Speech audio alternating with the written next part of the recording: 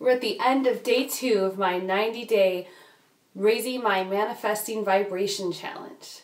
Daphne here, and if you don't know what I'm talking about, I want you to go back and watch my introductory video and my day 1 so that you can be here with me at day 2 and have an idea of what I'm talking about. So today I'm reading through the manual and I came across, I stopped when I got to the dream meditation guide. So, because I feel like I hit a certain point today where I really need to focus on that and really embrace it before I move on. I might even do the dream thing tonight. So, so that it can affect my dreams. So, one of the things that it talks about was what I madly, truly, deeply want in life, because I need to have an exact idea of what I want. Because if I throw out, I don't know, or I'm not sure, then how can the universe give me anything back? Well, it can't, because I'm not asking for anything specific. So it doesn't know what to give me. I thought about you always see the genies who, when people make their wishes, the genie has an interpretation of it, and it usually is malicious or not anything like what the wisher had really intended to ask for. But they weren't specific enough to ask for exactly what they wanted, so they didn't get it. They got some jumbled mess of it. So here I am putting everything down on paper. Now there were some leading questions in there about, here my notebook again, my lovely fuzzy leopard print notebook. So each question kind of led on, and I feel like at the very end of it I was able to give a good summary. So it's pretty long, like it was literally this entire page. So I'm not going to go through every single item. I'll give you the rundown, otherwise this video just gets too long. So basically the thing said, where do you see yourself in 10 years? And that's a question that a lot of people get asked at interviews.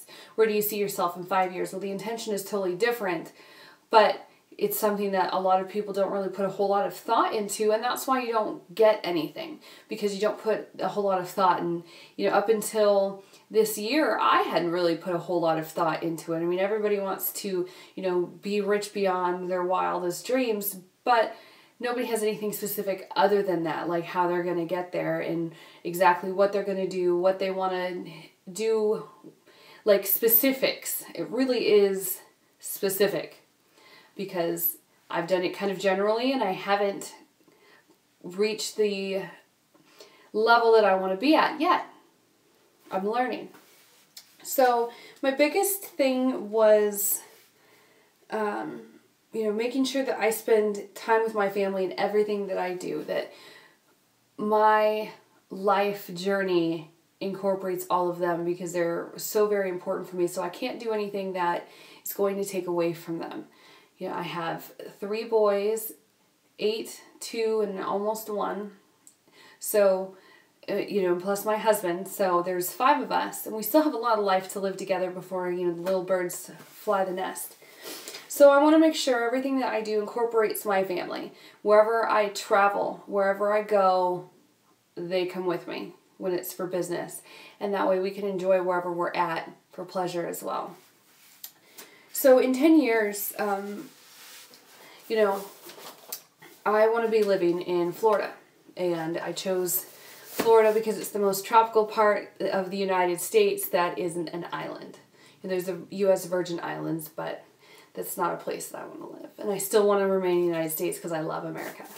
I know, sounds cliche, but living in a huge house that we designed and paid cash for, so that it's really our home and that we don't owe anybody anything for it. All vehicles we pay cash. We'll be traveling the world, inspiring everyone we meet. We will have spiritual, emotional, mental, and physical fulfillment to the fullest. We will fill stadiums and empower people by the millions. So I have big dreams, and I go into specifics. Like I said, I won't go into it there, but I have all the specifics of all of that in writing where I can look at it every single day. And, you know, these are things that I absolutely want to do. I want to empower people to live exactly how we were meant to live, because we weren't meant to live as slaves. And the people who are ready to break free from that need an out. They need some guidance. They need somebody to show them. Right? That's how we all discover new things. Somebody's shown us, or maybe we've gone out looking for it and come across somebody who's told us what we need to do. I want to be that person that you're searching for. I want to be that person who's, you know, seeking, you know, sending that information out into the universe that you're seeking for so you can find it. That's me. That's where I'm going to get to. And another thing that my reading today covered was limiting beliefs. And I don't know if I necessarily agree with writing them down. I don't know if that kind of counteracts writing down what I want, you know, and then I've got what I don't want, but it said to write them down just so that I can watch out for them. And I've really got honest with myself. And, you know, the biggest, you know, I left this page open, and I'm going to leave it open so that if I come up with anything else to add to it, then I can just get rid of it. And so one of my biggest things is that if I don't do it before I'm 30, I never will. Well, I'm turning 30 here in 2 months. I know I'm not going to hit my big dream in the next 2 months, but I'm going to make huge progress, especially with the help of this 90-day challenge. So, you know, that's something that I've had to really get over, and I don't know how. I don't know the right people. I don't have the resources. Those are things that everybody says, but, you know, I'm just thinking of one as I'm, you know, as I'm doing this video here. Self-doubt is one, and in there, it's in the manual, it says to name that little voice in your head, that gremlin that is being negative and telling you no. Well, I named that gremlin, and her name is Doubting Darla, because a lot of things that are negative in my mind are doubt.